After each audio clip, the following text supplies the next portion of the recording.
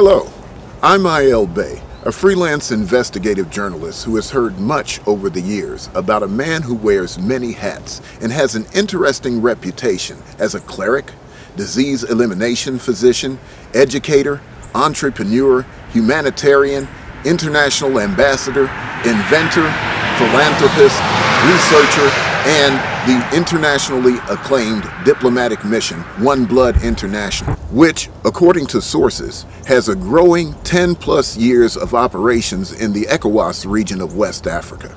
Over the years, there has been a lot of talk about 1BLOOD International and its impressive accomplishments. So for this telecast, I'm here at their U.S. headquarters in Macon, Georgia, where I've been promised access to the 1BLOOD International CEO and Food Security Ambassador, Apostle Dr. Kenneth D. Jackson Sr., and the 1BLOOD archives, spanning the organization's activities from 1999 to present.